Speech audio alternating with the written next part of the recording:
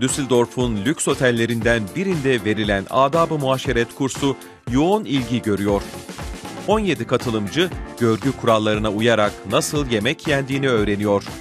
Klasik ekmek ve ıstakozla. Kerpetenle bacağı bu şekilde koparıyoruz. Bıçak kesmek için, itmek için değil. Yani bıçak böyle arkadan tutuluyor ve çatalı bıçağa doğru itiyorsunuz. Böyle daha az ses çıkarıyor. Resmi ortamlara sık giriyoruz. Âdab-ı muaşeret kuralları da bu ortamlarda iyi bir temel oluşturuyor. İş yaptığım Almanları sık sık davet ediyorum.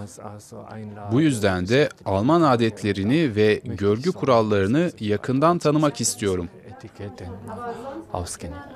Sadece görgü kurallarını değil, mesafeli olmayı, karşıdan bir şey almayı ve beklemeyi değil, bir şeyler vermeyi de öğreneceğimi düşünmemiştim.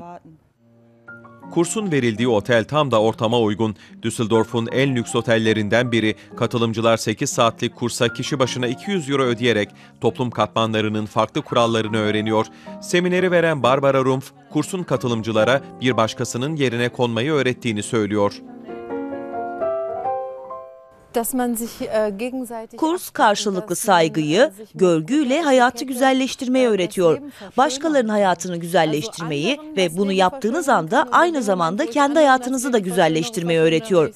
Benim için bu nokta çok önemli. Baron Adolf Knigge 1788 yılında âdab-ı muaşeret adlı kitabı yazdığında kendi adının Almanca'da günün birinde görgü kurallarıyla özdeşleşeceğini herhalde tahmin etmezdi. Ancak 450 sayfalık kitapta katı görgü kuralları yer almıyor. Edebiyat bilimcisi Profesör Karl-Heinz Göttert, Knigge'nin kitabını yakından incelemiş. Göttert'e göre Knigge'nin kitabı daha çok bir sosyal araştırma niteliğinde. Günün birinde sanki bir dalga başladı.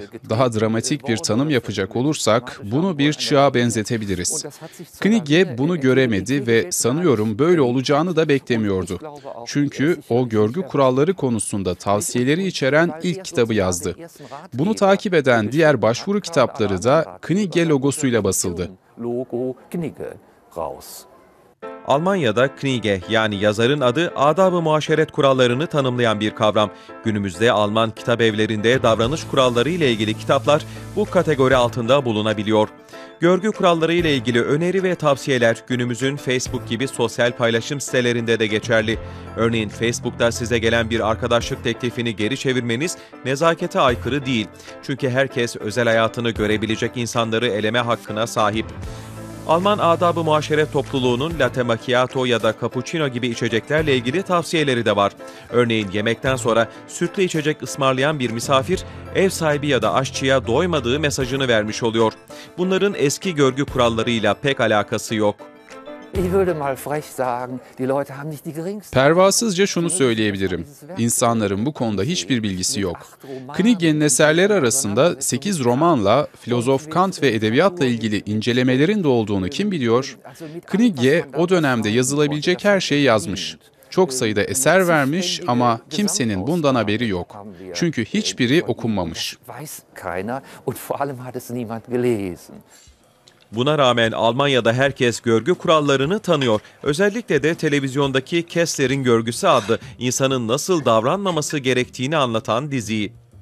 Alman âdab-ı muaşeret topluluğu başkan yardımcısı Barbara Rumpf öğrencilerini daha farklı eğitiyor. Katılımcılar 5 yıldızlı otelin sunduğu şık bir atmosferde öğrendiklerini uygulamaya geçiriyor. Birçok katılımcı katı yeme içme kurallarını uygulamakta zorluk çekiyor. Rumpf'a göre bu durum toplumsal değişimin bir sonucu. Çünkü ebeveynler çalışıyor, hiç kimse görgü kurallarına ilgi göstermiyor, yemek birlikte yenmiyor. Herkes odasında televizyonun karşısında istediği saatte yemek yiyor. Bu nedenle de sadece sofra ya da yemek kültürü değil, aynı zamanda insanların birbirine gösterdiği saygı ve nezaket de kaybolup gidiyor.